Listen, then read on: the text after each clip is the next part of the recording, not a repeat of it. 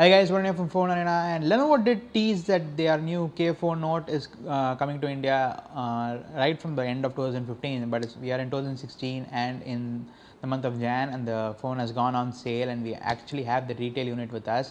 This is a Lenovo K4 Note and it ships along with the VR headset if you get the bundle. So we decided to get that just to make sure we get the cool headset. It's called the Ant VR phone glass and it's made by Lenovo specifically for this device, and I'm sure it's going to be working with other devices as well.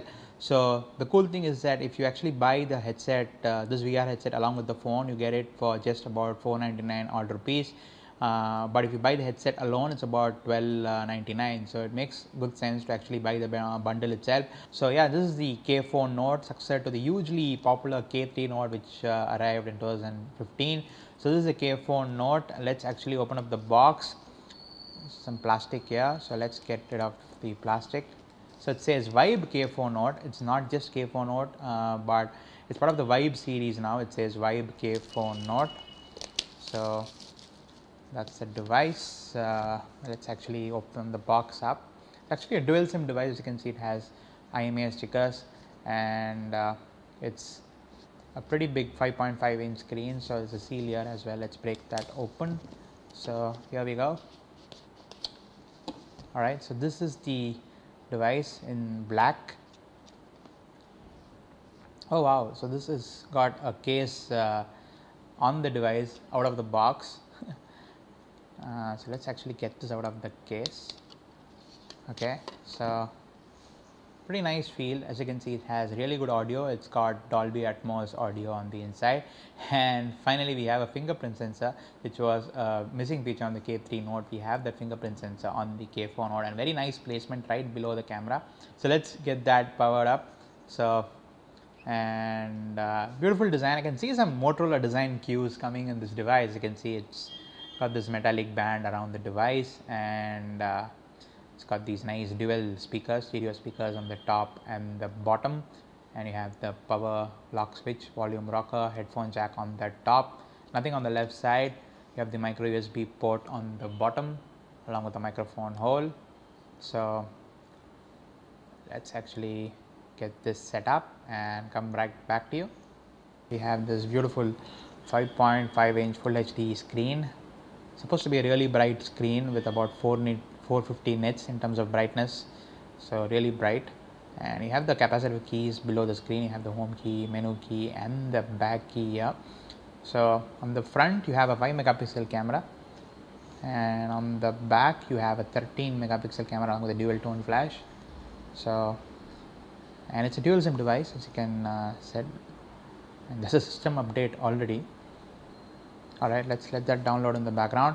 So as you can see, it's running on Lenovo's skin on top of Android. So let's actually take a look at the Android version. Device information, 3 gigs of RAM. It's running on Android 5.1 Lollipop. So, and it's running on Vibe UI. It's powered by a MediaTek octa-core processor running at 1.3 GHz, and it's the MT6753 processor, Mali T720 GPU, which is clocked at 450 MHz. So as you can see, there's Dolby audio here. You can turn it off or turn it on. It's also got fast charging. There's a 3300 mAh battery inside, and it's pretty nice how Lenovo has managed to cram in such a big battery in this small phone. And it's a 5.5 inch screen, but then I think it's pretty easy to use, I would say, in terms of the device usability. It's got a dual SIM functionality. So let's actually open it up and take a look. So I think there's a back cover here. It's an openable back cover. So let's open up the back cover here.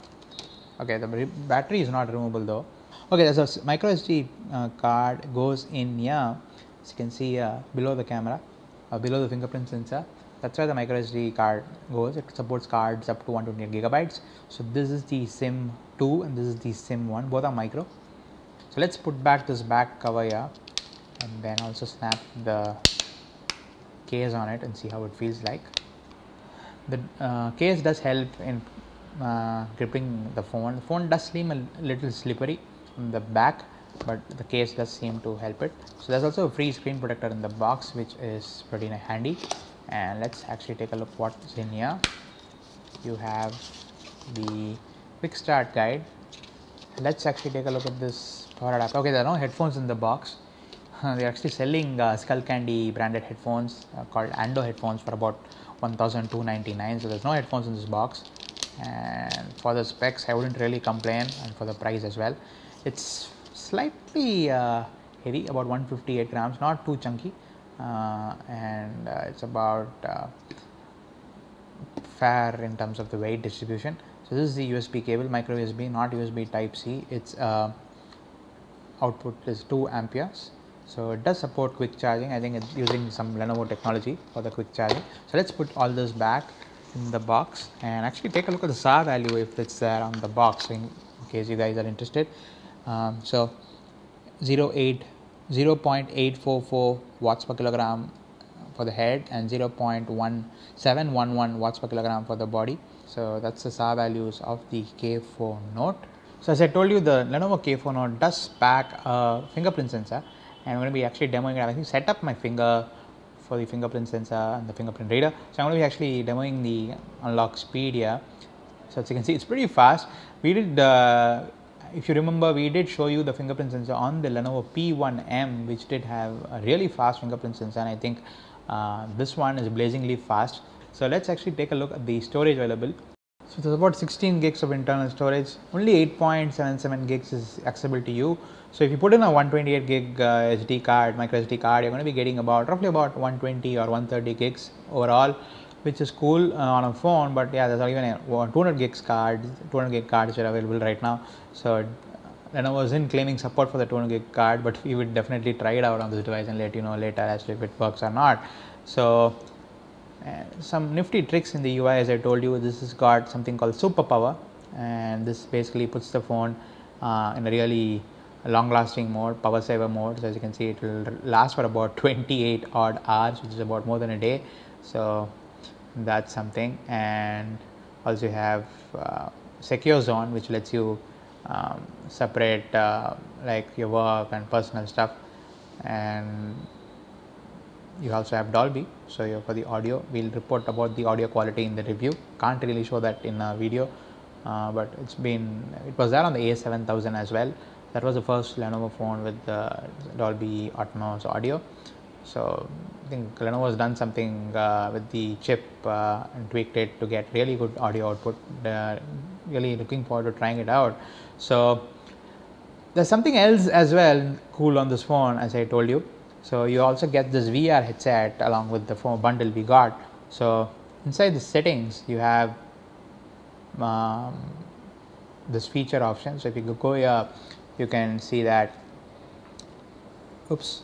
So if you see, it shows you it's in the VR glasses split screen mode switch.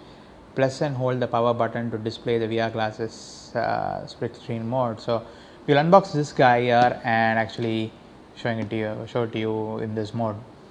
So it's about $12.99 if you buy it alone. It's got Ant VR phone glass, and as you can see, it's calling itself a 3D private theater, 3D immersive game, 100 degrees field of view, glasses friendly, and that's about it. So let's actually take a look at how it looks like. You've seen the OnePlus Google Cardboard as well. So okay, it ships and seems to be shipping in a nice little case too.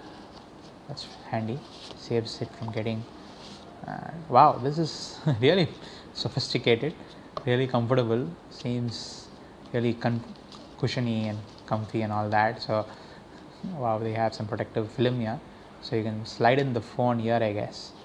Yeah, I think the phone goes in, I think, over here. You put your phone over here, and I think you close it over here, and wow, so this is really well built. This is velcros here for adjusting the fit in your head too. So let's quickly try it out. So you get some cleaning cloth as well for the headset. So let's see how you actually put it on. So I'm assuming you need to slide it in that place as I showed you. So that was the Ant VR headset along with the Lenovo K4 Note. Pretty nice experience, and